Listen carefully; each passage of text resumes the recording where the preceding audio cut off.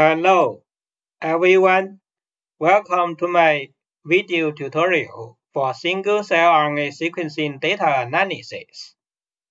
In this video tutorial, I'm going to show you how to identify doublets in our single-cell RNA sequencing data using the single-cell doublet finder package.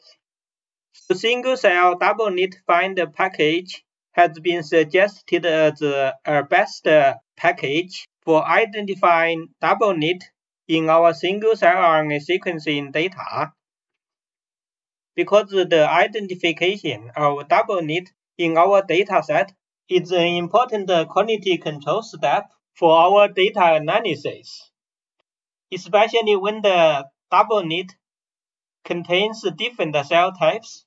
This will affect your cell clustering later, because the doublets contain marked genes for different cell types. So for today's analysis, we need the package scRNA-seq, tidyverse, and also the package single-cell doublet finder. And also we can set the seed, then we can reproduce the analysis. So for today's demonstration, I'm going to use the single-cell RNA sequencing data from the GSE 132771 dataset. This is the dataset that I frequently use for my scRNA-seq video tutorials. In my first scRNA-seq video tutorial, I showed you how to download the data. So today I'm going to use the purified mesenchymal cells from a healthy non-donor. So let's load the data in as NML1. You can see we use the read 10 times function. We have the data. At the moment it is a large DGC matrix data. Then we can use this matrix data as a count to create a scRNA-seq object. We are going to keep genes that expressed at least in 3 cells, and keep cells that express at least 200 genes. So let's create the scRNA-seq object. Again, we are going to use the same name as NML1. So you can see now we have a scRNA-seq object named as NML1. So next step, we can perform the quality control. First, we can calculate the percentage of mitochondrial DNA in this dataset. Then we can use the wiring plot to have a look at the N features, RNA, N counts RNA, and the percentage mitochondrial DNA. Let's run. You can see we generated 3 wiring plot for N features RNA, N count RNA, and the percentage mitochondrial DNA. I explained before, the high quantity cells are in this wiring shape region, so we can subset the cells to get rid of low quantity cells. You can see from the wiring shape, we can keep N features higher than 500, lower than 4000.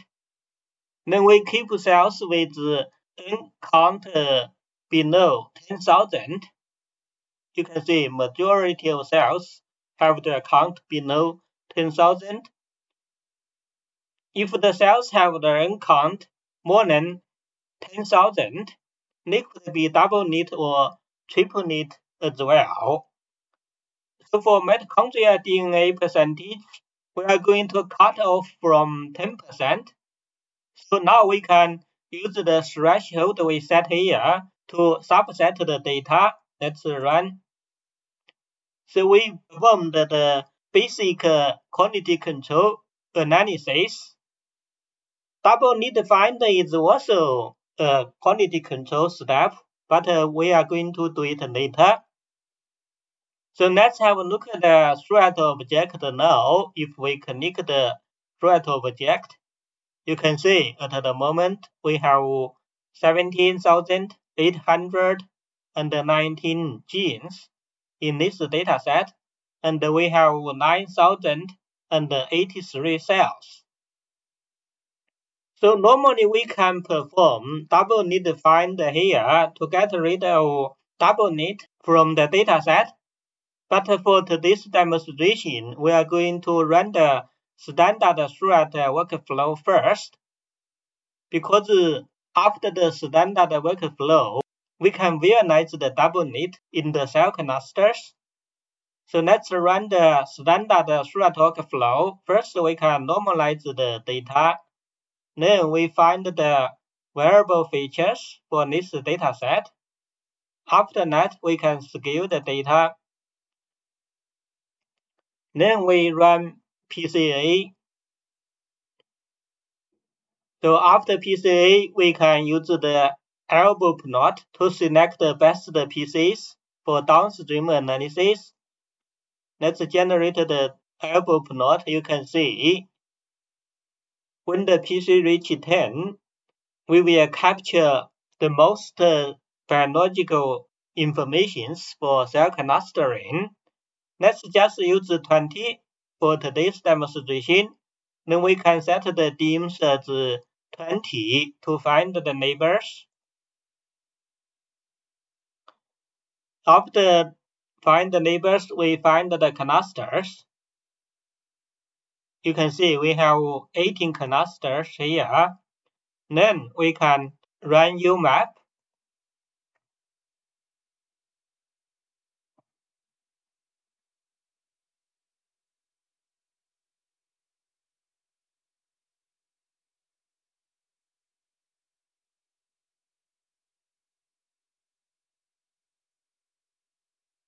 Now we can visualize the cell clusters. Let's use the dim plot function to visualize the cell clusters. You can see we have 18 cell clusters in total here. At the moment, the data contains double needs. So next we can run the single cell double need find function. Because this package was designed to run the analysis using single cell experiment object, and after the analysis, it returns a single cell experiment object to label the cells with single need or double need. Because we are analyzing the thread object, so we need to get the assay data from the count. Under the cluster argument, we can use the cluster ident in our thread object. At the moment, the cluster ident for each cell should be labeled as 0 to 17. We can have a look at the cell ident in our thread object. If we run, you can see each cell has been labeled as the cluster number from 0 to 17. Now we can get the counts from the thread object and set the cluster ident for the cluster's argument to run the single cell double need find function. If we run it, it will return a single cell experiment object. So let's run the single cell double need find function now. Let's run.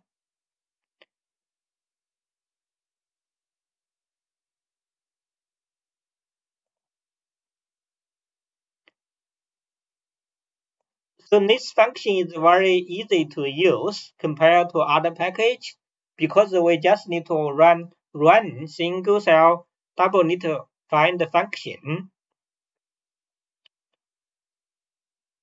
You can see we finished the analysis. It is very quick for this dataset, and it created a single cell experiment object. We can click on this object and have a look. You can see the column data, metadata. In the column data, you can see the data slot for the list data. Here we can find our single cell double need find analysis. You can see here is the clusters. double-knit or single-knit classification, then the score. The most important part is this one we are going to use because the cell was labeled as single or double-knit.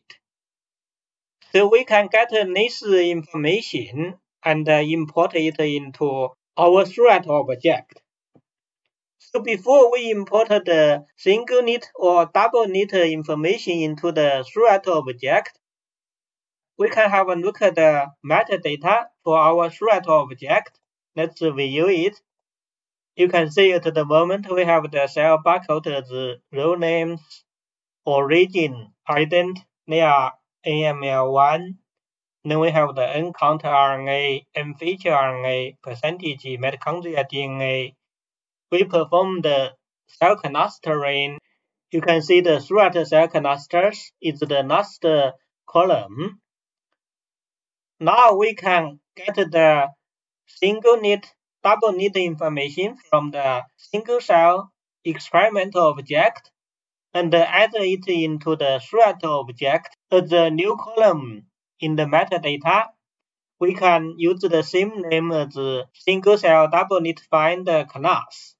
Let's import the data.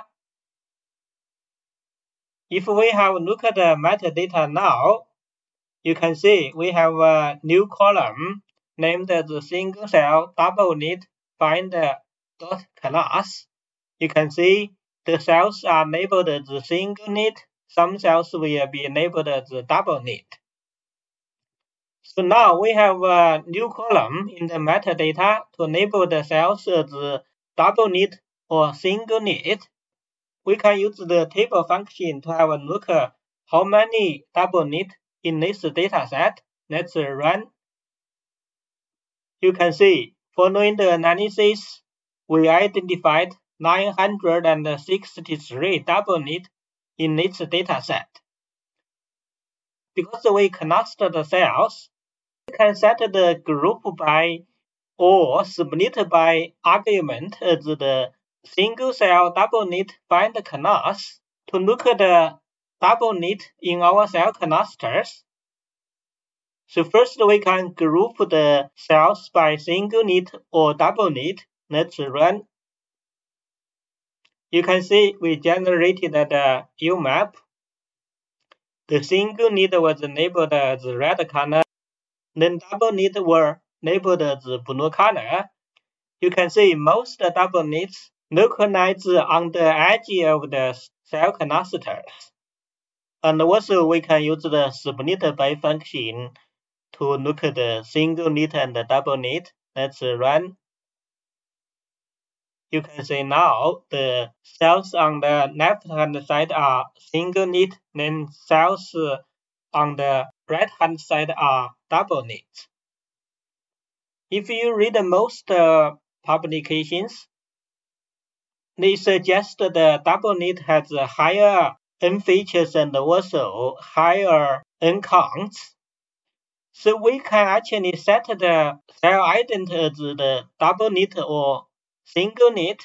Then we can use the wiring plot to have a look at the N features and the N count.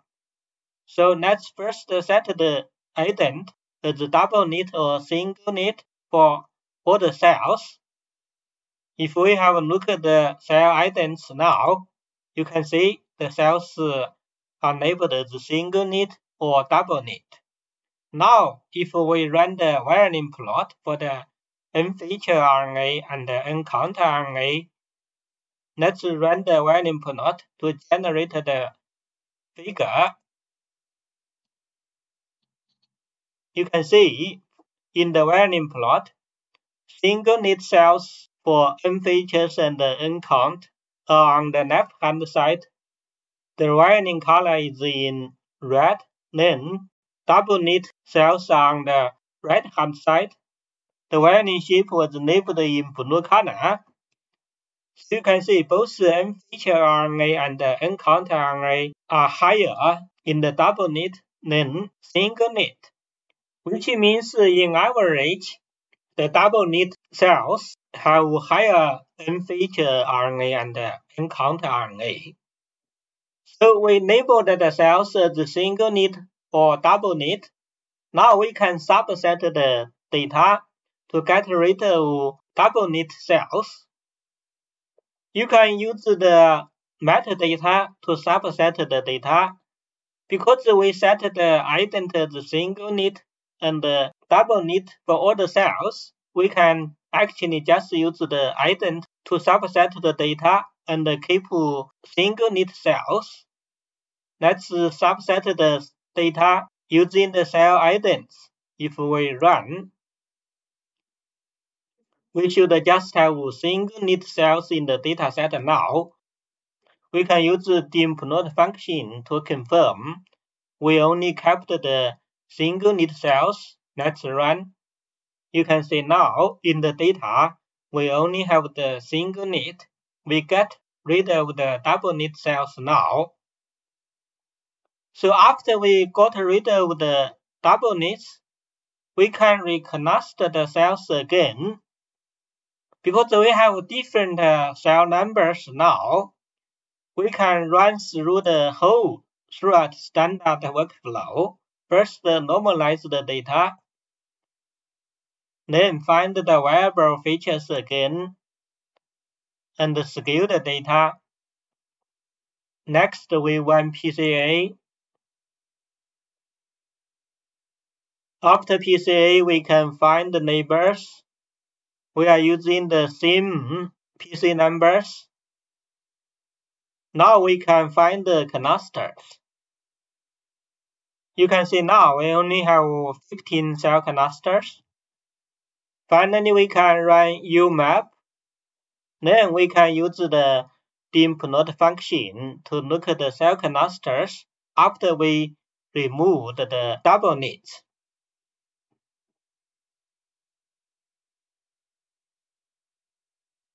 Let's run the dmPnot to see the cell clusters. You can see from the UMap now, we only have 15 cell clusters. And also you can see the changes for the cell clusters on the UMap compared to the cell clusters that have the double nits.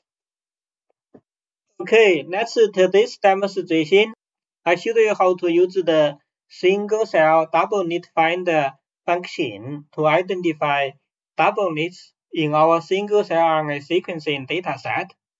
You can see this function is very easy to use, and this function has been suggested as the most efficient and accurate function to identify double nit in single cell RNA sequencing data. So I hope this video can help your data analysis. So please subscribe my channel if you haven't to do so, and share my videos with your friends. Thank you.